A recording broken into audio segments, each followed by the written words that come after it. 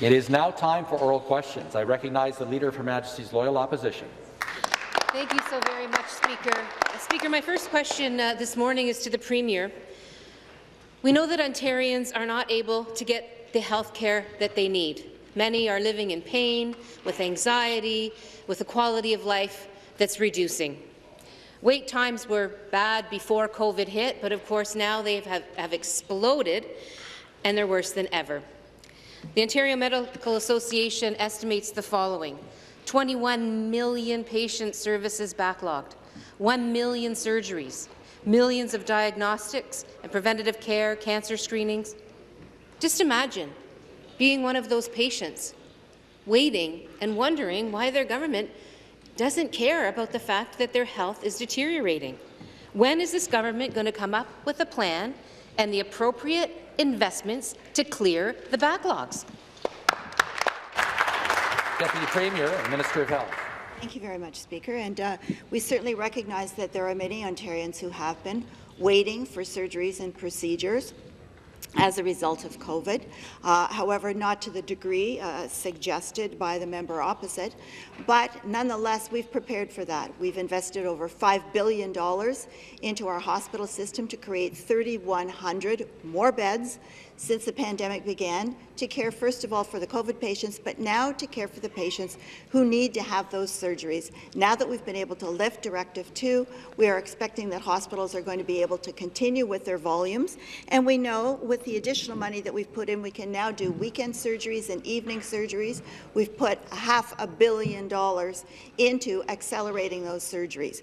We know that people have been waiting. We're ready to carry on with them, and I can also advise the member that in 2020-2021, the average Ontario hospital completed 88% of their targeted surgical allocation. The supplementary question.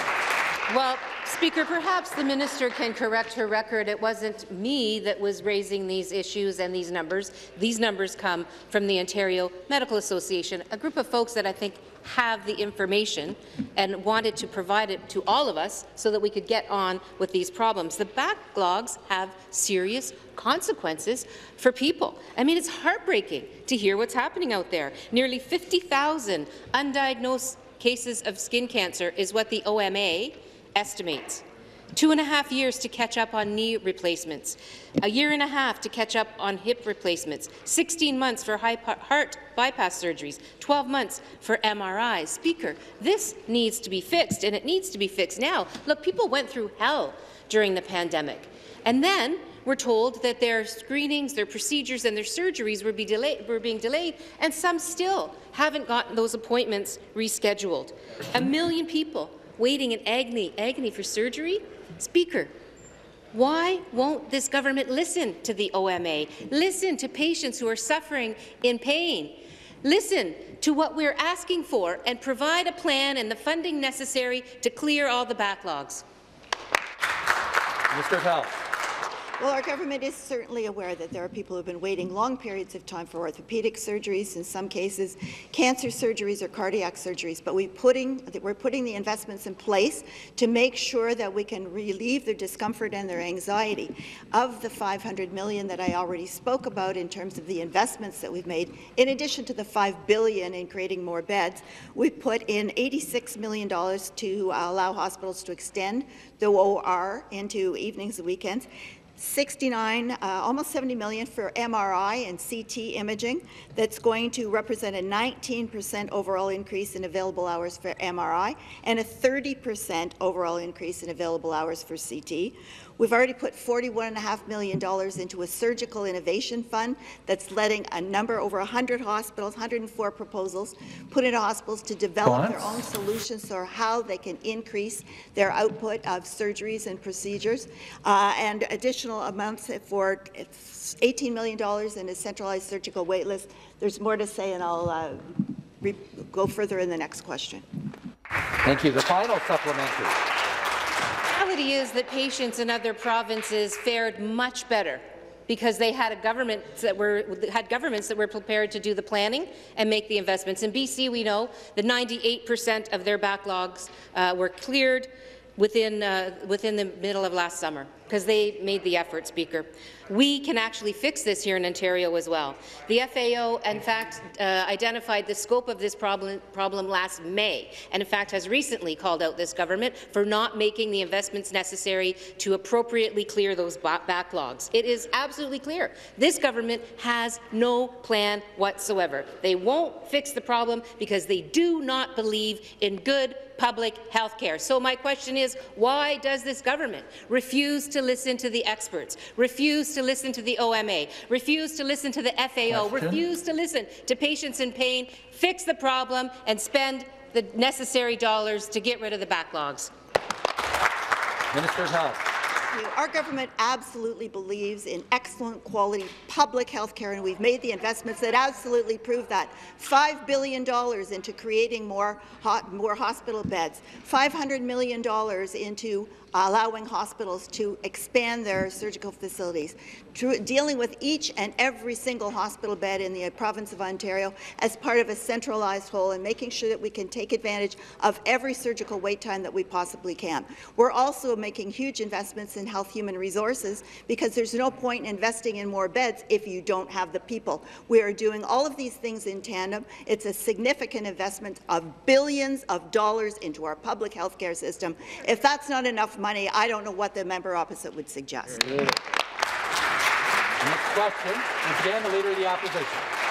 Thank you, Speaker. All she needs to do is read the FAO report. There's a figure in there. But I want to talk about home care next, Speaker, because, and this is to our Premier as well, home care is in a complete crisis right now. It's part of our healthcare system. Ontarians and their loved ones are the ones that are paying the price for the home care crisis. There is a severe staffing shortage in our home care system, and the providers are just not there. Providers are there, but they have no staff, and so that means that Ontarians can't get the home care services that they need. And what does that mean?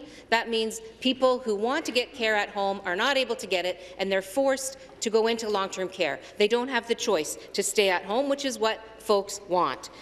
The staff shortage, of course, has been made much worse by this Premier's low-wage policy, Bill 124. The Ontario Community Support Association of Home Care Providers has said that they are sounding the alarm in the sector. And once again, this Premier is ignoring them. So my question is, why won't the Premier listen to the Ontario home care leaders and start fixing the problem now, beginning with repealing Bill 124? Again, the Minister of Health. Thank you very much, Speaker. Well, our government certainly recognizes the important role that home care plays in our healthcare system. It's like a tripod along with hospitals and long-term care. If you don't have a strong home care system, you don't have a strong healthcare system. That's why, with the Connecting People to Home and Community Care Act, we're modernizing the delivery of home and community care by bringing an outdated system that was designed in the 1990s into the 21st century. We are breaking down long-standing barriers that have separated home care from primary care, and we're working to bring home care into the Ontario Health overview and into the Ontario Health teams to make sure that people are able to receive the home care that they need close to home. We also recognize that many people who need home care services now have much more significant health concerns than in the past, and so what we're doing is working to make sure that they can get the support they need, whether it's nursing services or personal support workers or whatever else they need, so that more people can stay in their own homes, which is where they want to be, has better outcomes for them, and is where they... Thank you very much. Supplementary question. Well, Speaker, none of this minister's long story rings true when we know that the staff is not there. The sector is begging the government to solve the problem. The staff is not there, and so people aren't getting the care that they need, as the minister pretends. 9 out of 10 Ontarians, 90%, want to have home care instead of going into long-term care. But they're left with no choice because this government refuses to solve the problem. Deborah Simon, CEO of the Ontario Community Support Association, says this, and I quote, "Many have long wait lists and no staff to service the clients. The shortage has led to longer wait lists." Sue Vanderbilt, CEO of Home Care Ontario, says, and I quote, "We need help. We're in a crisis." My colleague from Temiskaming Cochrane told a story about somebody in his own community that does not have the home care that she needs reliably. The home care sector is desperately calling for this government to step up and solve the problem. A recommendation: make pandemic pay permanent. Make pandemic pay permanent so they can keep staff. They can attract staff and keep staff. Will the government do that today? Members, please take your seats. The parliamentary assistant, member for Mississauga Lakeshore. The member for that question. Our government is incredibly grateful for the contribution of Ontario's healthcare workers and their critical role that they have played throughout the COVID pandemic, providing patients with timely, safe, and equitable access to healthcare quality care. The Protecting the Sustainability Public Sector for Future Generations Act is designed to protect public sector jobs and frontline service. Ontario's public sector employees will still be able to receive salary increases for seniority, performance, and increased qualifications as they do currently. Based on the Ontario ONA, nurses receive a graduated salary increase of an average of 4.4% per year, up to 7.1% for each of their first 8 years of work. This is on top of their graduated 1% annual raise. Response? Our government priority is the health and safety of all Ontarians, and we have been focused on the response of COVID-19. As we continue to respond to the COVID situation here in Ontario, our government remains committed to working with our sector partners to support our value. Thank you very much. The final supplementary. Well, Speaker, the crisis in our home care system is compounded by the for-profit model that this government and the government before them prefer. And I think it's pretty frightening to hear a member stand in this House defending a 1% wage cap when inflation is running at 5%. That means a 4% wage cut for those workers that are dealing with this Bill 124 low-wage policy. Often, too often, in the for-profit sector, wages are kept low, the quality of care is kept low so that profits can be kept high. Ontario should have public home care. Period. End of story. Public, not for profit. We should immediately increase the investments, though, in the interim, before we can transfer into that kind of a system, so that home care gets the kind of funding that it needs. We should eliminate the wait list so that people can get the care at home and not be forced into long-term care, Speaker. Question. We should rip up Bill 124 and make sure that it is that the sector is able to hire the staff they need to care for Ontarians. Why won't the Premier make those changes, invest in home care, ensure that we get quality, not-for-profit care, and Ontarians aren't forced out of their homes unnecessarily? Thank you. Once again, the Minister of Health. Thank you very much. We are making significant investments in home and community care. In 2019-20, we invested an additional $155 million more in home and community care.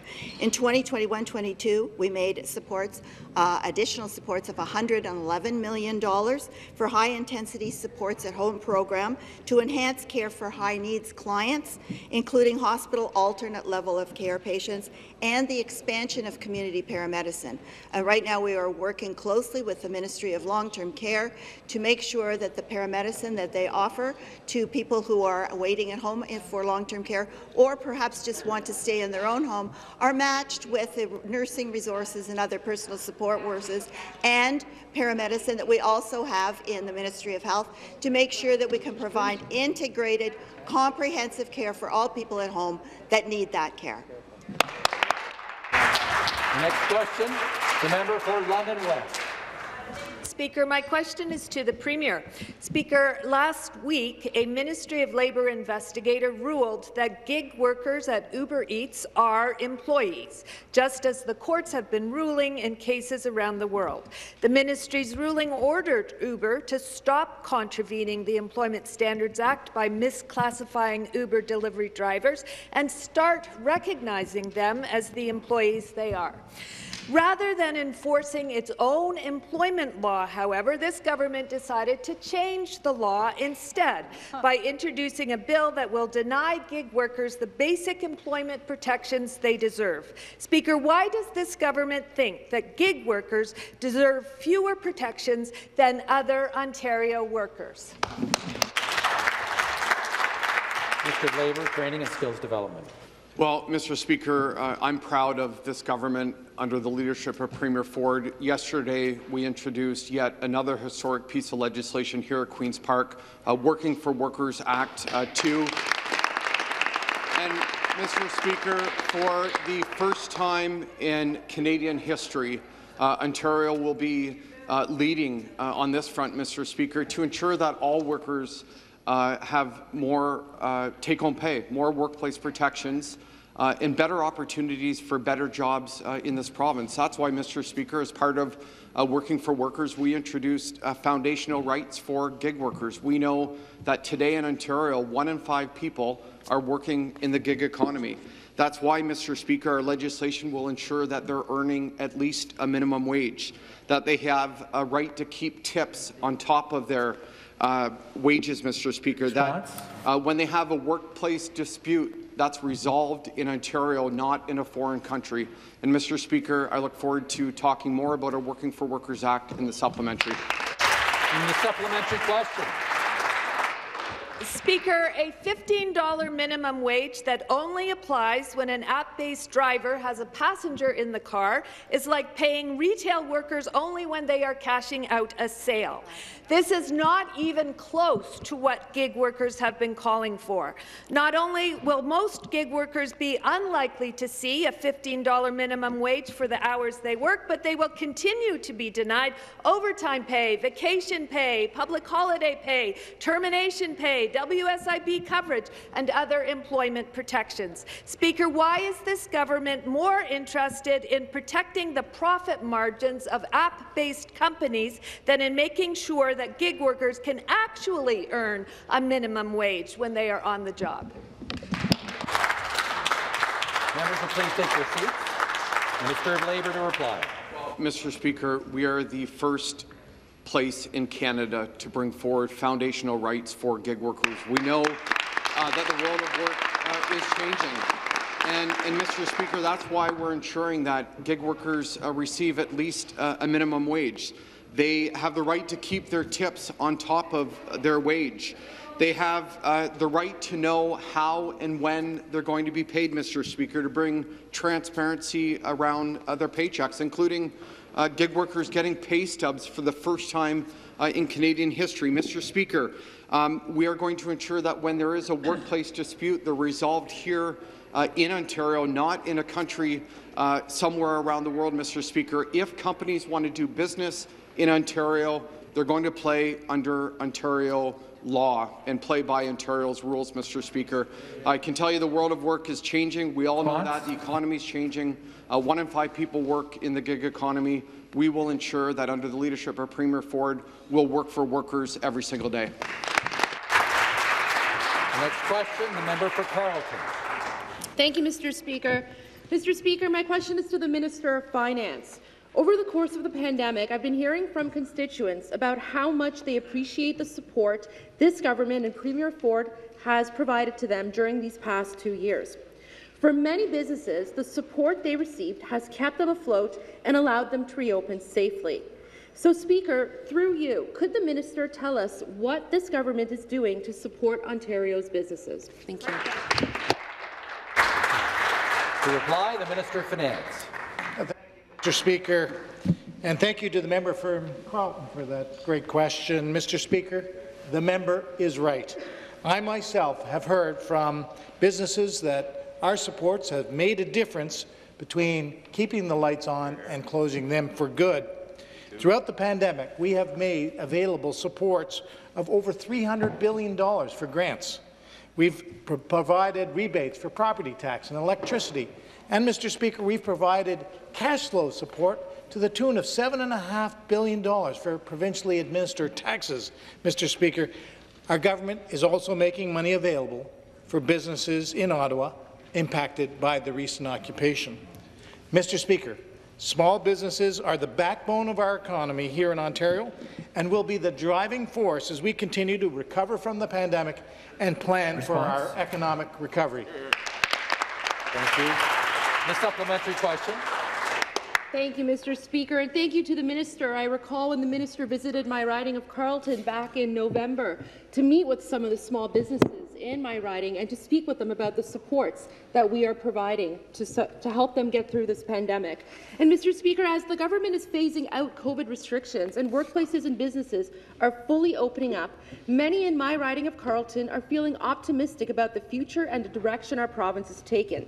But we also know that more needs to be done, and our businesses are relying on us. So, Mr. Speaker, through you, can the minister tell this House what our government is doing to ensure we continue to recover from the pandemic and build a stronger Ontario? Thank you. Minister of Finance.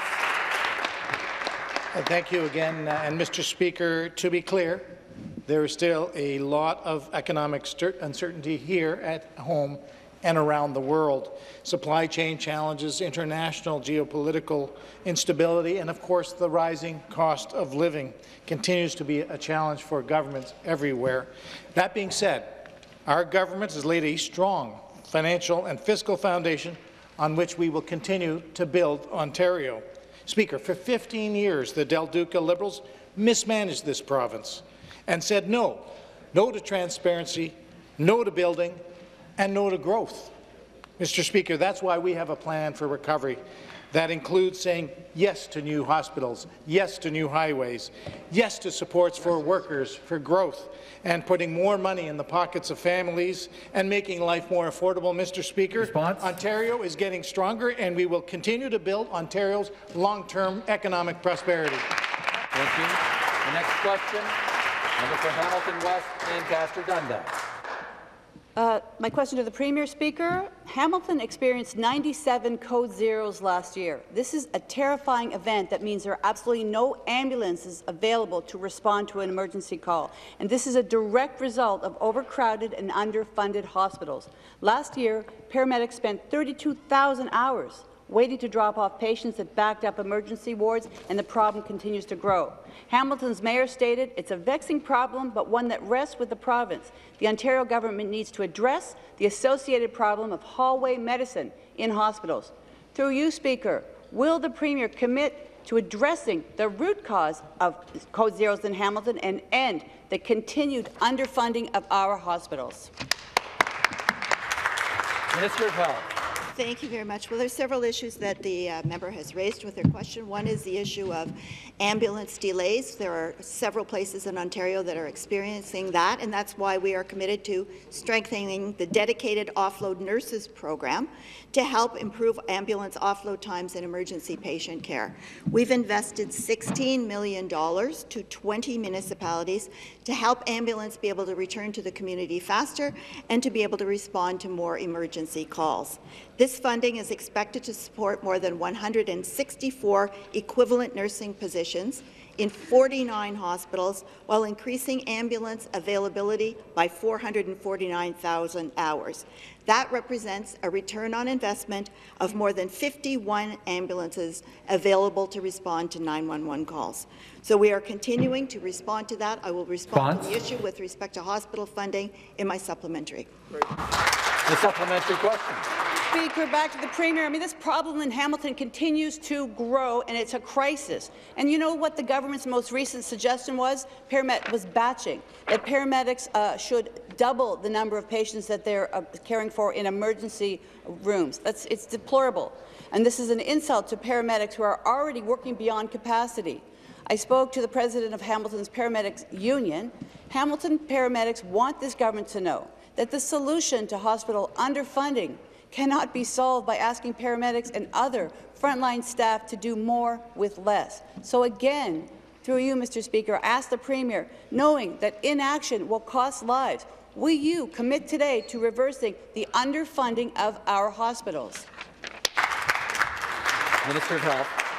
In reality, our government has made historic investments in our hospitals. Since the beginning of the pandemic, we've invested over $5 billion to create over 3,100 more hospital beds. That's to respond, of course, to COVID, but it's also to respond to these surgeries and other procedures that people need to have now.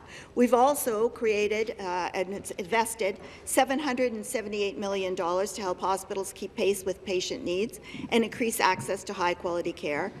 $760 million to support with the hospital beds, $300 million initially, then another $200 million to reduce surgical and diagnostic imaging costs, and we're also investing $342 million beginning in 2021-22 to add over 5,000 new and upskilled nurses and registered practical nurses, as well as 8,000 personal support workers. Response? So we're making investments in the hospital size, capacity, in the health human resources. We've also been compensating hospitals for the incredible expenses that they've incurred into the billions of dollars over the last 2 years. We are absolutely making sure that we can do everything possible to continue to have an excellent. Thank you.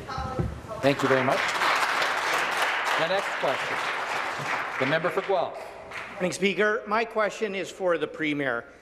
Yesterday, the International Panel on Climate Change released the bleakest report yet on the risk and costs associated with the climate crisis. People's health, lives, and livelihood are at risk right now. The science is overwhelmingly clear that we must crush climate pollution and protect nature so nature can defend us. Wetlands are essential to reducing the risk and costs of the climate crisis. But we've already paved over 75% of them in Ontario, and this government plans to pave over even more. So, Speaker, will the Premier say yes to protecting people's property, pocketbooks, lives, and livelihoods by permanently protecting provincially significant wetlands in this province? To reply, the Premier. Thank you, Mr. Speaker, and the environment is so important to all of us. Mr. Speaker, I'll tell you the difference between our government and the previous government that was propped up by the NDP. They all talk about the environment, but they do nothing, zero. I'll tell you what we've done. We've spent billions of dollars in investment on electric vehicles. We're attracting some of the largest companies in the world to build batteries right here, to get rid of gas-fueled cars. We're going electric in this province. Order. We're going to be one of the largest manufacturers of electric vehicles anywhere in North America. Right in the backyard of the leader of the NDP, we invested $500 million for green steel to build those green vehicles. Thank you, Mr. Speaker. Order. Order. Order. Stop the clock.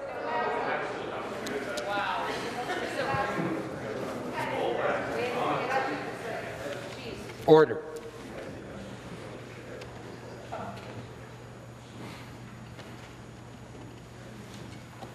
Restart the clock. The supplementary question.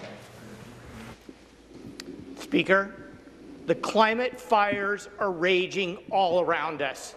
It is obvious, and the Premier has brought a little red shovel to fight them instead of a big fire hose. Everything that the Premier said in that answer is completely undermined by the actions of this government.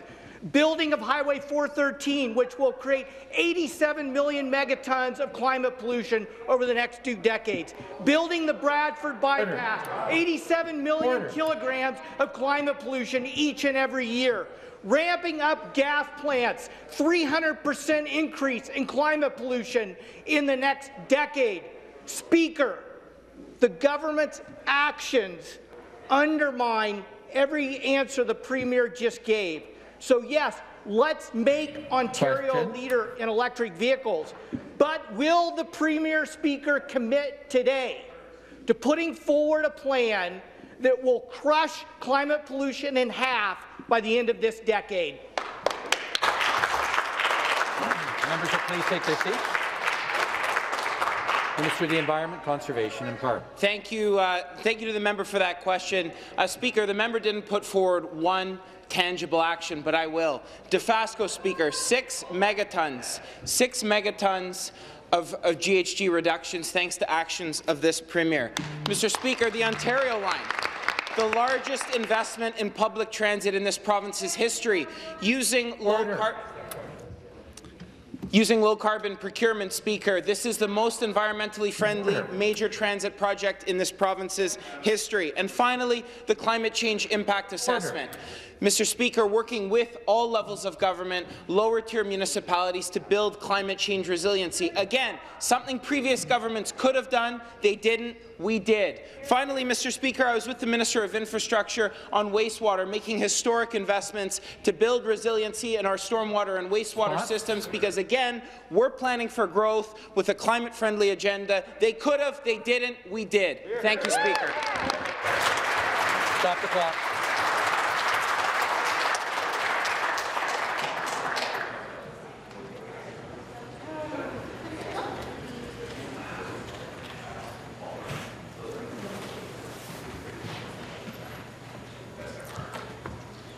Restart the clock. The next question, the member for Peterborough-Kawartha. Thank you, Mr. Speaker. My question is for the Minister of Labour, Training and Skills Development. Our government, under the leadership of Premier Ford, is making every effort to protect and support our Ontario workers. I'm proud that safe employers in the Peterborough region have done their part to get us through this pandemic. However, these responsible employers who put their customers and their workers first need to know that our government sees their hard work and that we're there for them.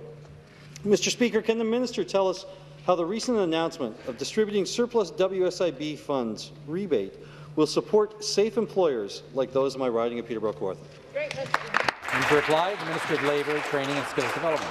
Thank you very much, Mr. Speaker. And I want to thank the member from Peterborough-Kawartha for that great question and for his leadership advocating on behalf of workers in his community, Mr. Speaker. After historic underfunding and mismanagement, we are driving generational change at the WSIB. Recently, I was proud to announce a $1.5 billion rebate to more than 300,000 safe employers right across the province. For the Peterborough region, Mr. Speaker, I'm pleased to share with the member that merchants and shopkeepers along Main Street near him will be getting $2.6 million. Speaker, 95% of those receiving rebates are on Main Street. They're small businesses. That's money they can use to pay their workers more, expand their operations, and invest in new technologies. Simply put, Mr. Speaker, tax cuts create jobs. The supplementary question. Thank you, Mr. Speaker. And through you, I'd like to thank the minister for that response. I know many businesses in my riding can't wait for the check to arrive in the mail. After years of a government that drove jobs and investment out of our province, it's clear this government is building back our province stronger than ever. Mr. Speaker, putting money back in the economy means more take-home pay for those who put in an honest shift. Money is always better in people's pockets and not in the government's. So, Speaker, through you to the minister, can you please share more about the steps that you're taking to support the recovery of our cities and towns so that our communities can grow once again? Minister of Labour. Mr. Speaker, and I should correct my record. The small businesses in the Peterborough region, Mr. Speaker, will be receiving $6.2 million. That'll really help the local economy and families in that area. Under our government, WSIB rates have been cut in half to the lowest they've been in more than 20 years. Our latest WSIB rebate builds on the $2.4 billion that has already been given back to employers through premium reductions. And we've done this all without impacting any of the benefits or services provided by the WSIB that workers and their families rely on. Our government is saying yes to bigger paychecks for our workers. We're saying yes to rewarding safe employers that keep their workers safe. And we're saying yes to creating more jobs, not only in Peterborough, but right across the province. The next question, the member for University Rosedale. Thank you, Speaker. My question is to the Premier. 9 months ago, I wrote a letter to the Premier warning them about Core Development Group. Core Development Group is spending $1 billion buying up single-family homes across southern Ontario, only to rent them out to the very same Ontarians who have seen the dream of home ownership crushed by skyrocketing house prices. Now, this government has made it easy for investors to buy up dozens, in this case sometimes hundreds of homes for profit, and that means that everyday Ontarians are being outbid and outcompeted, and they just want to buy one home that they can live in, have pets, have guests, and grow old in. The laws clearly need to change to ensure that homes are for people first. And so my question to the Premier is this. What is your plan to stop big speculators from Core from destroying the dream of home ownership? Minister of Finance. Mr. Speaker, thank you to the member opposite for that very, very important question. There's no question, Mr. Speaker, that we have a housing crisis in this province, Mr. Speaker. It's driven by a severe shortage of supply. I think we can all acknowledge that for rental housing, and affordable home ownership is beyond the reach of many hard-working Ontarians. Mr. Speaker, let me say this. I'm very proud of this Premier and this Minister of Municipal Affairs and Housing who are building new homes in Ontario.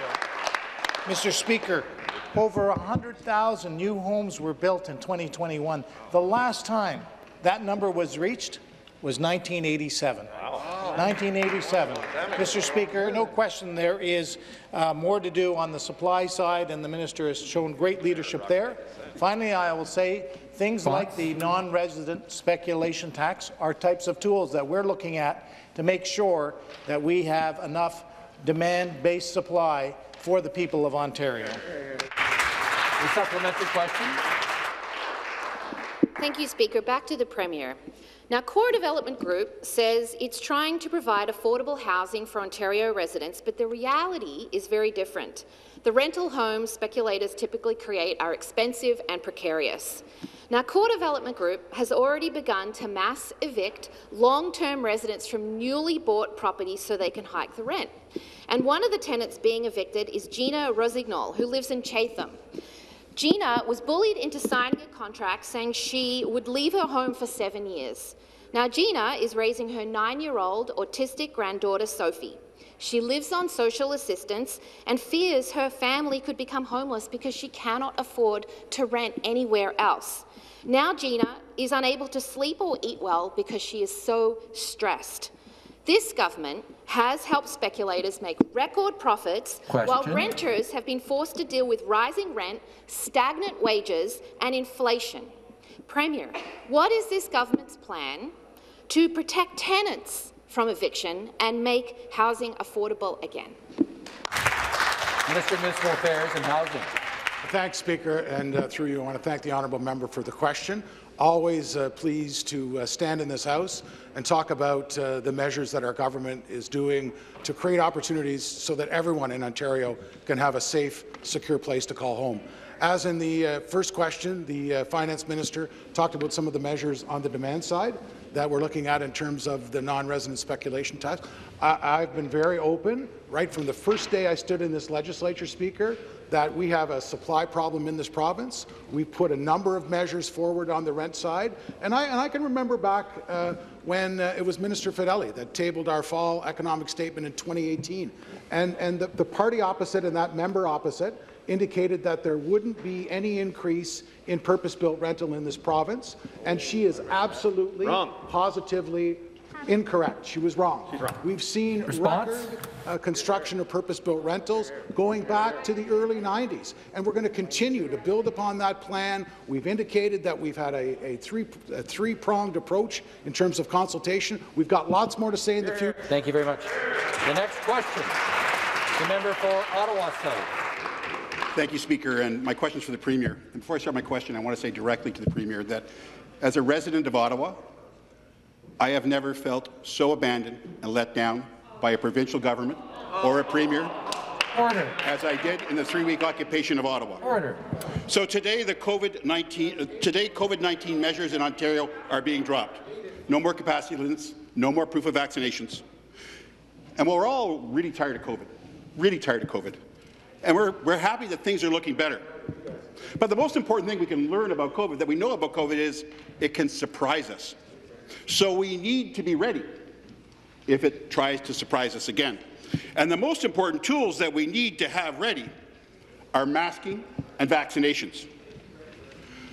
Ontario is at the back of the pack for vaccinating 5 to 11-year-olds, right at the back, pulling up the rear. Nowhere near our target. We're stalled. So, Speaker, through you, does the Premier, does this government have a plan for Ontario to lead the country in vaccinating 5 to 11-year-olds so that we'll be ready? Minister of Health. Thank you very much, Speaker. And yes, we do have a plan for increasing all Ontarians who are able to receive the vaccine, 5 to 11. So we've recently started with our rollout of third doses to 11 to 17-year-olds, which is going very well. We are leading overall the country in their vaccination rates. We have a last-mile strategy that we're working on, where we have mobile clinics, we have GoVax buses, we have clinics that are happening in schools. We have them across the province, and we're working on increasing the number of children aged 5 to 11 who are receiving the vaccines. We also have availability of physicians for parents to speak with if they have any concerns about the vaccines that are operating out of Hospital for Sick Children in CHEO, so that people can make an informed decision about having their child vaccinated. The supplementary question. Numbers don't lie. We're at the back of the pack. 2 weeks ago, the Premier said this about COVID vaccines. It doesn't matter whether you get 1 dose or 10 doses, you can still get COVID. Premier, COVID vaccines provide protection against severe disease, hospitalization, ICU admissions, and for some people, death. Thank you, doctor. And although they don't eliminate transmission, they do reduce it. So, Premier, it doesn't take much to undermine the work of thousands and thousands of healthcare workers in this province. But you did it in one single quote on one day. Ontarians need a Premier that gets up every morning and says, what can I do to get vaccination rates up for kids? Not a Premier who's creating doubt around vaccines. Ontario is right at the bottom of the pack for vaccinating 5 to 11-year-olds, at about 58%.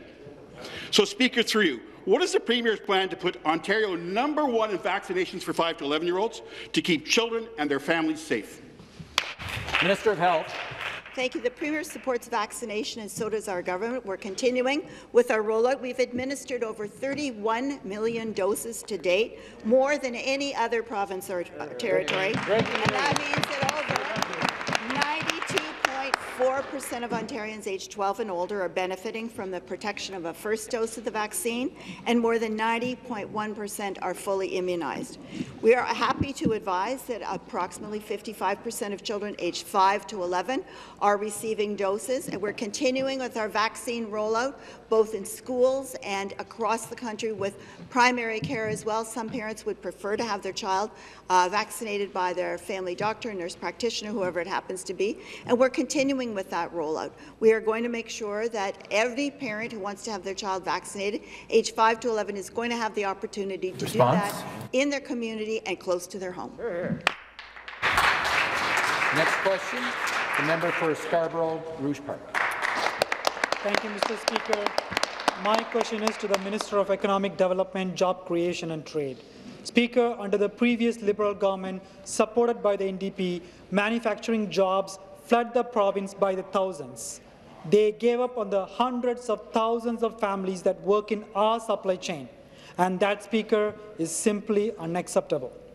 The workers across this province are relying on our government to right the wrong of almost 2 decades of economic mismanagement by returning Ontario to being a manufacturing powerhouse. So, Speaker, can the Minister of Economic Development, Job Creation and Trade please outline how the government has taken the necessary action to bring back Ontario's critical manufacturing sector? Thank you, Mr. Speaker. Minister of Economic Development, Job Creation and Trade. Speaker, we heard from the business community and we put our plan into action. First, we focused on every area that a government has some control, like WSIB, taxes and red tape. As a result, we lowered the cost of doing business in Ontario by $7 billion each and every year. Then we put business supports in place to stimulate regional development. This has given our manufacturing sector the certainty they needed right here at home. In Brighton, we saw Premier Tech invest $18 million in new equipment to make herbicides and other sustainable agriculture and horticultural products. Speaker, they're not just brightening lawns and gardens, they're creating jobs. They hired 52 people the day we were there. Our government invested $2.8 million through our Eastern Ontario Development Fund. This is one of the thousands of Ontario business success stories showing that Ontario is getting stronger. The supplementary question. Thank you, Mr. Speaker, and thank you to the Minister for his response. Speaker, it's great to hear that our government is taking action to grow our manufacturing sector after years of Liberal mismanagement and neglect. To encourage that growth, Ontario needs to have the right supports in place to ensure investments will lead to continued prosperity for families working in manufacturing? Can the minister please provide an update on our recent investments that will secure Ontario's manufacturing sector for the years to come? Thank you. Minister of Economic Development. Speaker, we recently visited Medicap Labs in Windsor, where they made a $38 million investment. Now, they are an Ontario leader in the dietary and nutritional supplement manufacturing sector. With the help of almost $1 million from our Southwestern Development Fund, they have added state-of-the-art advanced manufacturing equipment. But more importantly, they added 50 people to their workforce. Now, down the street in the town of Oldcastle, a dynamic mother and son duo are bringing their version of great food to supermarkets throughout the world. Cedar Valley Selections invested $1 million to expand their line of all-natural salad dressings and a brand-new line of their own pita chips. The province has provided a $162,000 grant to support this dynamic duo as they attempt to supply 1,500 stores by the end of the year. Speaker, this is another example of the thousands of Ontario business success stories showing that Ontario is getting stronger. The next question, the member for Davenport. Good morning, Mr. Speaker. This question's for the Premier. Speaker, it's more expensive than ever to live in Ontario these days, especially for working parents. That's because they continue to pay the highest child care fees in all of Canada, While families struggle to make ends meet and more women are pushed out of the workplace, the Premier has dithered and delayed signing a federal deal that would deliver relief. In fact, Speaker, it has now been over a month since the Premier told us a deal was very, very close. So, Speaker, on behalf of every parent watching today, when will this government stop wasting time and deliver $10 a day childcare? To respond, the Minister of Education. Thank you, Speaker. I think parents want to know why, when the members opposite had an opportunity, Liberals and New Democrats coalescing together to even support incremental savings for the people we represent, for working parents and for the students of this province, you voted against it. Mr. Speaker, we introduced in our first budget the Ontario Child Care Tax Credit. Appreciating it saves roughly $1,250 per child. New Democrats, Liberals opposed it. Then we enriched it to $1,500 a year. You opposed that. We put $1 billion in our budget for the next 5 years to build 30,000 more childcare spaces that are accessible and, yes, affordable. New Democrats and Liberals coalesced again to oppose it. And when we, during this pandemic, at the peak of difficulty on working parents, permitted $1.8 billion, roughly $1,000 per family in direct financial support, New Democrats and Liberals voted against it. But this Premier is going to stand up to Justin Trudeau to get the best deal for the people of this province. Thank you, Mr. Speaker. My baby is turning 21 in a couple of days. Every single day of her life, my party has fought for affordable childcare. Every single day. Speaker, the minister has been making the same excuses for months, and every day he spends spinning is another day that families are left on their own paying outrageous childcare fees. Families like my constituent Paula, a working mom of 2 who pays over $1,200 a month for childcare. That's about a quarter of her family's monthly income at a time when everything is getting more unaffordable. Speaker, again, while every other province and territory in this country has lowered fees, this government either can't get it together to reach a deal, or they're what? Waiting for some kind of pre-election ploy. Which is it? And how much longer will this government make families wait for $10 a day childcare? Minister of Education. Mr. Speaker, it is unusual for me to be quoting the Centre for the Canadian Centre for Policy Alternatives, but here's the headline from BC, where the New Democrats govern. Quote, some of the highest childcare fee increases were in BC last year, end quote. The most expensive childcare system under the New Democratic leadership of British Columbia. In this province, we're going to build out a plan that supports accessibility and affordability, and we're going to stand up to the Prime Minister of Canada to ensure we get the best deal for Ontario families. That is our job. That is our responsibility, and we're proud to work hard to land a deal that is affordable for families in this province. Opposition come to order. The next question, the member for York Centre. Thank you, Speaker. My question is to the Minister of Labour. Today, the province of Ontario ended the imposition of passports. The passports dehumanized millions of Ontarians. Everyone now agrees with me that the passports do not prevent transmission, and they did not prevent the last lockdown. The passports are not based on science, but politics of fear and division. Stop the clock. Stop the clock.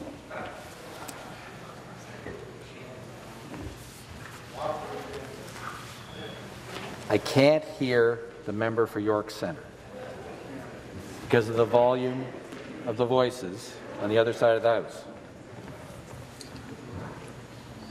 I must hear the member who's asking the question, and I need to hear the minister who's answering it. Please start the clock. The member for York Centre can continue. Speaker, in spite of the heckling, the government knows that the passports are not based on science, but politics of fear and division. They're a stain on Canada's history. But how about the mandates? If we don't need the passports, then why let the mandates ruin lives and careers? And what about the tens of thousands of Ontarians, if not hundreds, who were fired, suspended, resigned, or retired because of this minister's discriminatory policy? Speaker, will the Minister of Labour have courage to stand up for workers, correct this injustice, and support my Jabs and Jabs bill this Thursday? And to reply, the Minister of Labour, Training and Skills Development. Mr. Speaker, what I will do is stand up on behalf of the Premier of Ontario, on behalf of the Government of Ontario, and thank the millions and millions of people of this province that for 2 years worked together every single day to defeat and battle this pandemic, Mr. Speaker. And I have to tell you, if it wasn't for the people of Ontario, like the Premier always says, we wouldn't be where we're at today. It's March the 1st, the restrictions are going, and Mr. Speaker, we're getting back to life as normal. Thank you. The supplementary question. Speaker, history will regard passports and mandates as one of the greatest injustices of the 21st century. On February 15th, the Premier admitted that the vaccine does not prevent transmission. I wrote to the Minister of Labour 2 weeks ago asking him to discuss the Jobs and Jabs bill, but haven't received a response. The charade is over, and this is not just on the government. It's on the independent Liberals who abandoned their classical roots. It's on the NDP, the non-democratic party, who abandoned working-class people and are not standing up for jobs. But after 2 years of denial, most members are willing to admit that the lockdowns were harmful and the passports did not work. So I ask everyone here to do what's right and ban the mandates. My bill is retroactive to September 1. Let's pass the Jobs and Jabs bill and give many Ontarians to get a chance to get their jobs back. Will the minister please support my bill? Government side, come to order. Once again, Minister of Labour. Speaker, again, I'm proud to stand in this House on behalf of the Progressive Conservative government in this province to thank the people of Ontario. By working together, we have saved thousands and thousands of lives in this province. And Mr. Speaker, as the Premier says, it's not because of him and it's not because of the government, it's because of the people. And Mr. Speaker, we're all looking forward to getting back to life as normal. And we're heading in the right direction, Mr. Speaker. Today is a great day for freedom in this province, for businesses in this province, and for working-class families to get back to normal. The next question, the member for Spadina-Fort York. Thank you, Mr. Speaker. My question is to the Premier. My riding of Spadina-Fort York is the fastest-growing riding in the country. Our population grows by 10,000 people per year, and we need schools across the riding. Liberty Village now has 14,000 residents, but no school. We need 2 more schools on the east waterfront. We also need a school in the West Donlands, and the site for the West Donlands school is ready to go, but we need the government to allocate the funding to build the school. Building the school is one of the top priorities for the TDSB. Will your government allocate funding for the West Donlands School in the upcoming budget? Education. Thank you very much, Mr. Speaker. I want to thank the member opposite for the question. I was very excited to join the Minister of Infrastructure just a few weeks ago in the member's riding to announce Ontario's first elementary school built in a condo in the province. It is the major investment, $44 million in the new Lower Yonge precinct for 455 students. This is an innovative partnership that's supporting growth in vertical communities where more families are living. Mr. Speaker, we're going to continue to invest to build schools. We have $500 million this year alone to build new schools after a decade of closure under the former Liberal government. Supplementary question. Again, back to the Premier. One of the barriers to building the schools that we need is a government regulation that prevents many boards from collecting education development charges. In Toronto, for every condo that is built, the developer has to pay $2,000 in education development charges to the Catholic Board, but nothing to the Public Board. Both boards need education development charges to build the schools they need. And while the government regulation saves developers money, it costs taxpayers tens of millions of dollars. The condo school the minister just mentioned will cost $44 million, all of it coming from taxpayers and nothing from developers. Will your government change the regulations so that all school boards can collect education development charges to build the schools we need, not just in Spadina, Fort York, but across Ontario? And will the minister or the premier, whoever answers the question, please start with a yes or no? Minister of Education. Mr. Speaker, yes, we're going to continue to build new schools as a sharp contrast to the former Liberal government who closed 600 schools. That is their record, and that is why we cannot go back to the Stephen Del Duca Liberals. We need to move forward with a plan to build modern schools that are well-ventilated, internet-connected and accessible for all children of all exceptionality, Speaker. Mr. Speaker, we are building over 19,700 student spaces as we speak in the province of Ontario because of Ontario's investment. It is a major expansion, and we recognize for the member opposite, and likewise for our members in urban communities in Toronto, in Ottawa and Hamilton and other parts of Ontario, that we need to support those families, that families raising kids in a condo deserve access to a school in their community. We know that is important. We have a plan in place to invest. In fact, for the first time in the history of Ontario, we partnered with the private sector, working with the school board to support a project that's going to make a difference for families in Lower Yonge and, to be fair, right across this province. Next question, the member for Orleans. Thank you very much, Mr. Speaker. Mr. Speaker, my question is for the Premier. Ontario families are struggling. The cost of living has skyrocketed under this government. The Premier promised lower hydro rates, and they're up. The Premier promised lower gas prices, and they're up. You can't even enjoy a beer at the game, Mr. Speaker, without staring down another broken promise from this Premier. Ontario families are struggling and looking for leadership. The Premier is dithering on a childcare deal that would deliver $10,000 a year to average families. He's dithering on delivering a budget to support families. He's dithering on funding Ontario's schools, hospitals, and providing support for municipalities. And he's dithering on making life more affordable for Ontario families. Every province in the country not going into an election has been able to present a budget on time. Why is the Premier dithering on supporting Ontario families? Order. To reply, the Government House Leader.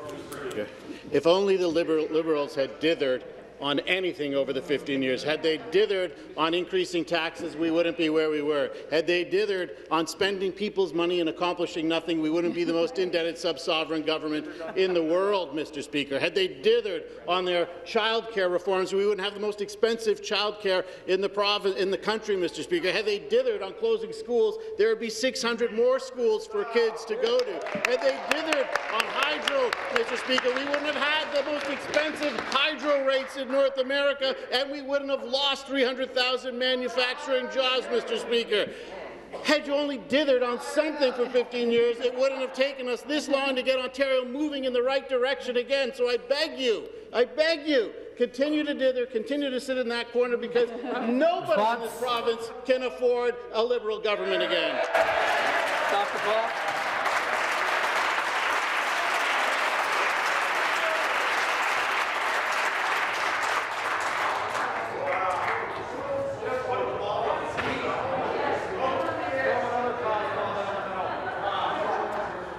Government side will come to order.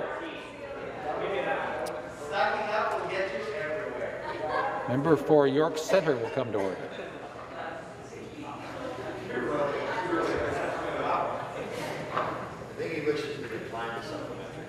The member for Renfrew, Nipissing, Pembroke will come to order.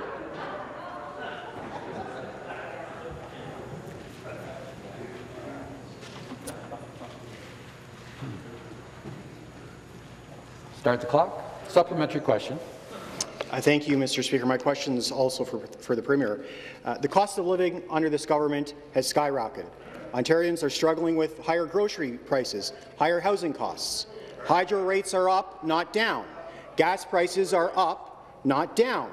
And the government's response to these challenging circumstances is to offer families $120, Mr. Speaker, $120. But as the Premier is offering families $100, in the very same bill, he's saving himself and the Finance Minister $15 grand, Mr. Speaker. To put that in perspective, for every dollar that the Premier is proposing to save Ontario families, he's saving himself personally $75. Mr. Speaker, why is the Premier more concerned about keeping money in his pocket than supporting Ontario families? And the Government House Leader. Speaker, I thank the member for the question, but let's be very clear. Let's be very clear. Bill 84, which the member is referring to, is a confidence vote, Mr. Speaker. It is a confidence vote.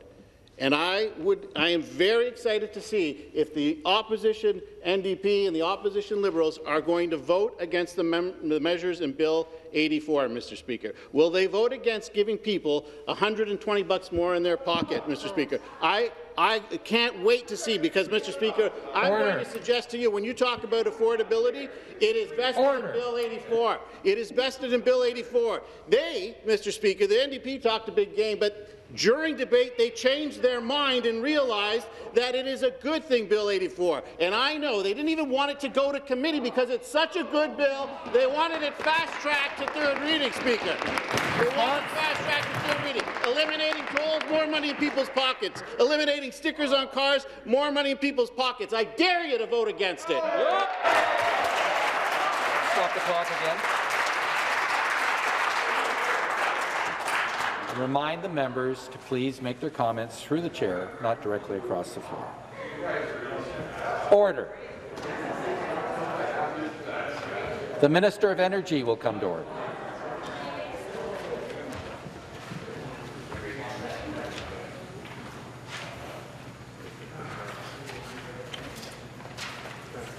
And the next question, start the clock, the member for Toronto Centre. Thank you, Speaker. My question is for the Premier. Speaker, small businesses in my riding of Toronto Centre recently reached out to my office with concerns about eligibility requirements for the Small Business Support Grant. Kyle works in the tourism industry specifically and told me that, I quote, "My business operations have been severely impacted. My business is now facing a third year of revenue loss. The province has again left businesses and families like mine without support while incapacitating our operation." End quote. Kyle's business was not eligible for the Small Business Support Grant. I also heard from Clint, who told me that his business is also not getting the support that they need from this Conservative government. Clint wrote to me and said, I quote, "All event spaces and offices that we cater to were forced to close. People don't hire caterers for 5 people. Our revenue in January is down over 85% from December." Question. End quote. Speaker, we need businesses like Kyle's, like Clint's, to fuel our economic recovery. But this government continues to exclude them because of their industries for the Small Business Support Grant. Will you commit today to fixing the gaping holes in the eligibility requirements for the Small Business Support Grants to support these businesses in my community? The Associate Minister of Small Business and Red Tape Reduction. Well, thank you, Speaker, and I do want to thank the member opposite for the question. Speaker, our government recognised that small businesses impacted by public health measures required immediate support so they could continue serving their communities and employing people across our province. Our goal was to get money into the businesses quickly because we knew these employers were affected by the strengthened public health measures. Through the new Ontario COVID-19 Small Business Relief Grant, we're providing $10,000 for eligible businesses. And this builds on the $3 billion that we provided last year to well over 110,000 businesses. Speaker, we so far, as of yesterday, have given 8,995 applicants have been paid $10,000 each, over $90 million. 9,141 applications are currently in progress.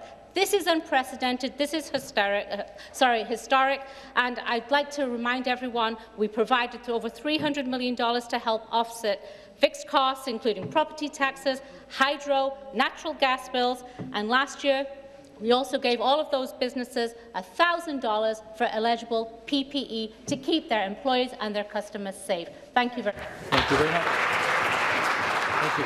That concludes our question period for this morning, and pursuant to Standing Order 36A, I wish to inform the House that the member for Ottawa South has given notice of his dissatisfaction with the answer to his question given by the Minister of Health concerning kids' vaccines. This matter will be debated today following private members' public business. There being no further business this morning, this House stands in recess until 3 p.m.